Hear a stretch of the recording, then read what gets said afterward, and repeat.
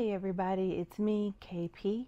I am back with another research video about my last visit to the Montmartre Cemetery in Paris, France.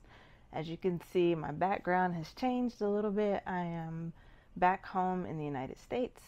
I do not have like a working office space, so I'm actually shooting this in my bedroom.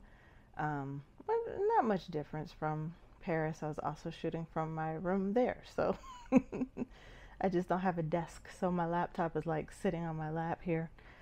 But as usual, all of my information is coming from outside sources. I'm not an expert on the Parisian cemeteries, so I'm learning just like you are learning. So I have a couple sources, more than a couple actually, for this particular cemetery. The first one is the paris.fr. It's like the official Paris website.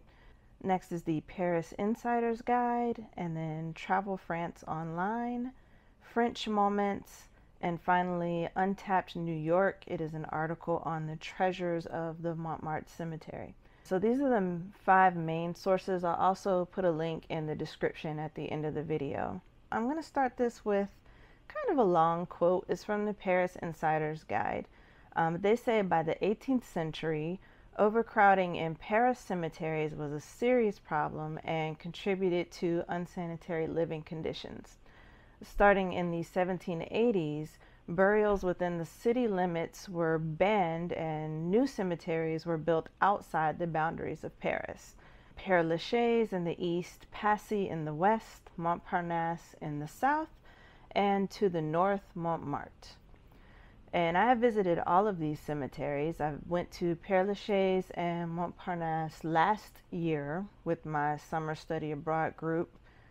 And then this year I visited Passy and Montmartre. So these 4 major cemeteries, the 4 that I just listed, they replaced all of the old parish cemeteries that were closed for reasons of sanitation. The bones of the old parish cemeteries were transferred to the catacombs. And I can't remember, I visited the catacombs last year. I don't remember if I did a video. If I did, I'll go through and find the videos from like the catacombs, Père Lachaise, and Montparnasse. I may just have photos, it just depends. I did extensive like photography work last year, but not so much like camera work. So we'll see what I have.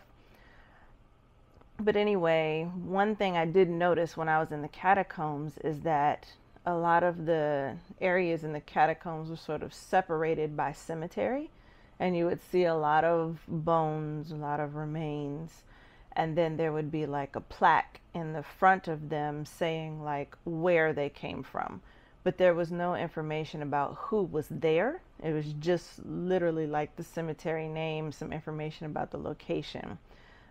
If I remember correctly, there may have been like a quote or something for some of them as well. I remember asking a French person, like, how do they know who's in the catacombs? Like, is there a record? And their response was that a lot of these burials were so old, like going back to the 1700s and maybe even before, that no one living is associated with these people, like directly associated. They don't, if they are, they don't know it. And so there probably isn't a record kept of any of these people unless they were like famous people, in which case they probably weren't buried in a parish cemetery. They were probably buried somewhere else or removed, as we've seen with some of the more famous burials. People were moved from like the parish cemetery and placed into one of the 4 major ones in order to like encourage others to use those cemeteries. So Montmartre Cemetery is officially known as the Cimetière du Nord. That is the cemetery of the north, or in the north. Montmartre is the 3rd largest cemetery in Paris after Père Lachaise and Montparnasse. It is built below street level in the hollow of an abandoned gypsum quarry near Rue Caulaincourt I'm not sure if I'm pronouncing that street name properly. It's quite long. But I have read some sources that say it's a limestone quarry and others that say gypsum, but a lot more say gypsum than limestone. Those are very similar types of stones. So it could be people confusing them. Maybe the quarry had both stones in them. I'm not sure, but gypsum seems to be the one people sort of agree on. There are more than 300,000 people buried in the cemetery, which is amazing when you consider that it's the third largest cemetery in Paris.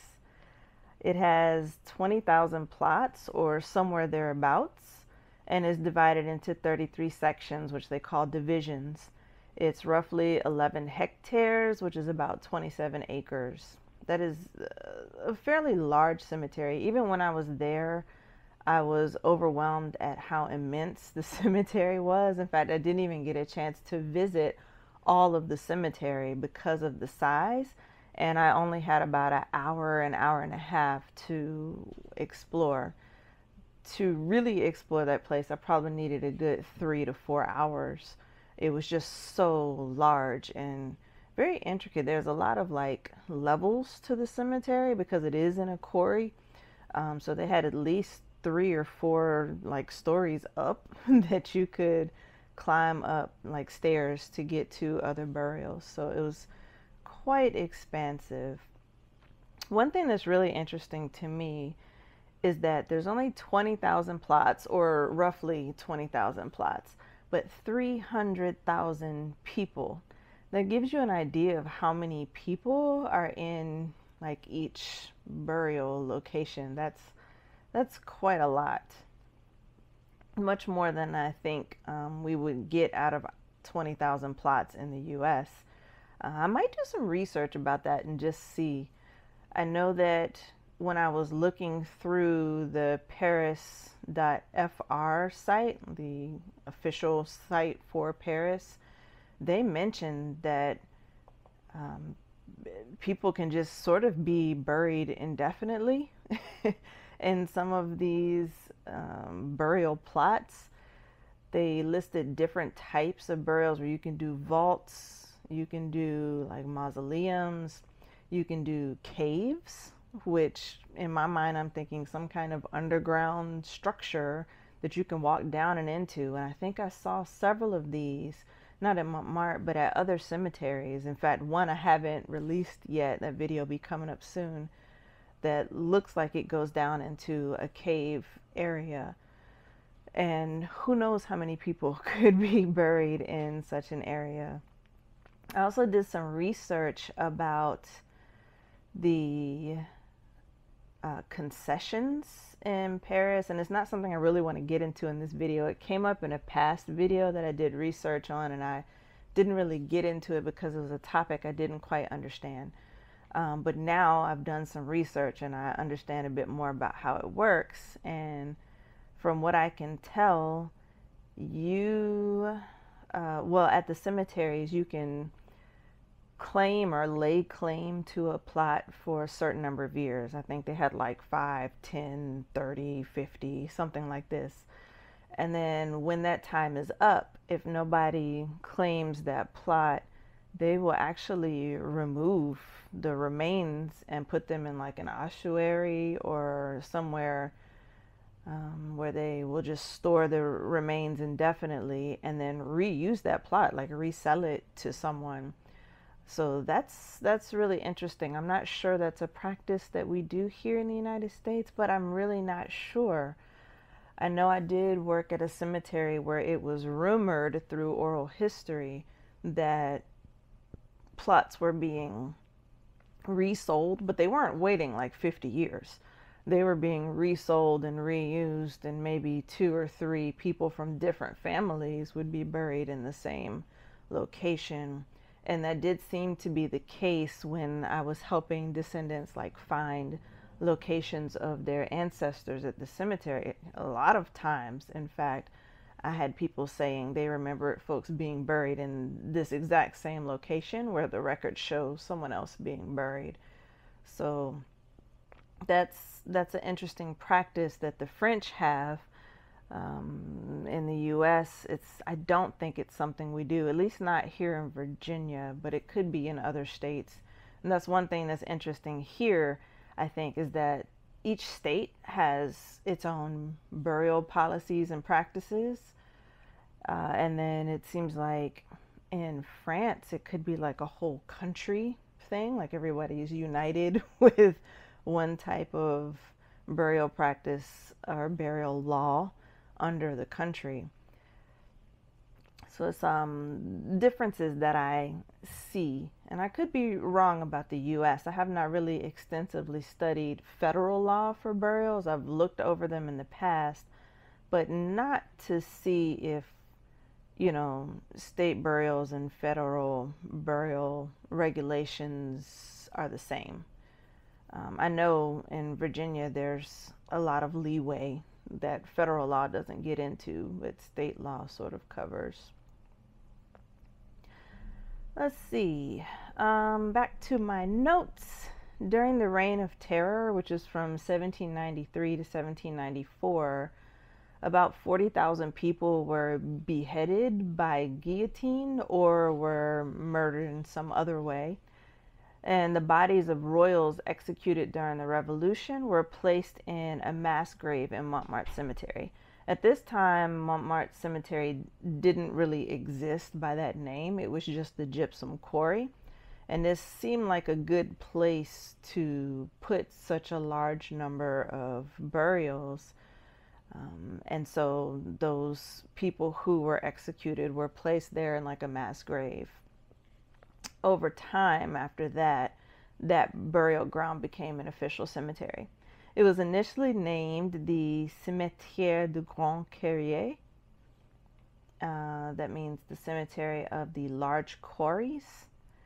Later, it was renamed to the Cimetière de la Barrière Blanche, which is the cemetery of the White Barrier. And then finally, it became the Montmartre Cemetery. Montmartre Cemetery officially opened on January 1st, 1825. As I said before, it was initially called the Cemetery of the Large Quarries, basically because of its location and being a gypsum quarry.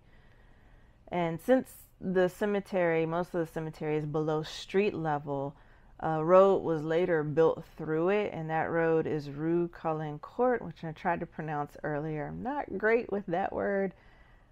And it crosses the Pont du Caulaincourt, which is a bridge. Pont is the French word for bridge. And that's a metal lattice bridge that was built in 1888. And that bridge spans over top of several sections of the cemetery. You can actually see some of the views from that bridge in my video on YouTube called Finding Montmartre Cemetery.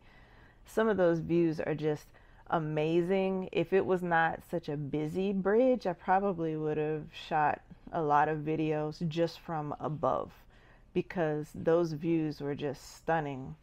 And it was kind of hard to like film through the lattice work of the bridge, but it's totally worth it. Some of the famous burials at this bridge, at the cemetery. We have Edgar Degas, who was an impressionist painter and sculptor. And I'm sorry if I pronounce or mispronounce some of these names. As I've stated in several videos, I'm learning French. I'm not great with French. I'm still practicing. I did get my A2 certificate, so yay, A2.1. But that is nowhere near fluent, so it's still technically beginner. There is Francois Truffaut. He is a French New Wave filmmaker and director of Breathless, The 400 Blows, Jules and Jim, Fahrenheit 451. Alexander Dumas. I actually found his burial by accident thanks to my buddy Z, who was visiting with me in the cemetery. He is a novelist of The Three Musketeers and The Man in the Iron Mask. There is Emile Zola. So he's not actually there. He was at the cemetery, and he has like a huge, beautiful tomb there. But in fact, his remains were removed and placed at the Pantheon. So he's no longer here, but his headstone or whatever still serves as like a monument or a memorial to him. We have Louise Weber.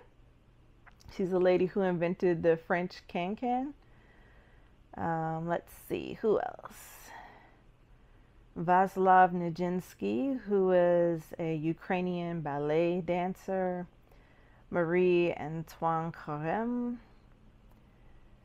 Let's see, the founder of Haute Cuisine. He cooked for Napoleon. Okay. So that's just a few people. I don't know most of these folks. There's just the most notable ones that popped up in my research. There's actually a very long list of famous burials at this cemetery. Seems to be the case at all of French cemeteries that I visited anyway. I will post links in the description to all of these sources in my research. You can read through them. A lot of the websites are in French. Remember, you just need to tell your web page to translate to English, and you can read them all in English. I will also post an exhaustive list to the well-known burials in the cemetery. I'm going to give a special thanks to my buddy Z, who accompanied me during my discovery of Montmartre. Z, you made this a very special cemetery for me. I did not go with anyone else to any other cemetery in Paris, and sometimes I can get pretty boring. Not boring, I should say, pretty lonely. It can, a lot of, just walking acres and acres and acres for several days. and there's a lot of times no one in sight, or if there are, they're just random people you don't really know, right? But it was really nice to have a friend accompany me on my trip. So thank you very much. I greatly appreciate it, Z. And as usual, my videos are not standalone videos. They accompany my blog post on my site, www.aplaceforkp.com. So in order to learn the full story of my experience in Paris, actually just last month, you'll need to go to my blog site. You can read about everything, and then there's links there to YouTube videos, so you can sort of watch the videos in sequence and learn more about what was going on at the time. And I'll put a link to my blog in the description for you. And that is all for Montmartre Cemetery. So I will see you on my next cemetery adventure. Don't forget to like, to subscribe, and to ring that notification bell so you get updates every time I release a video. Thanks for watching. Bye.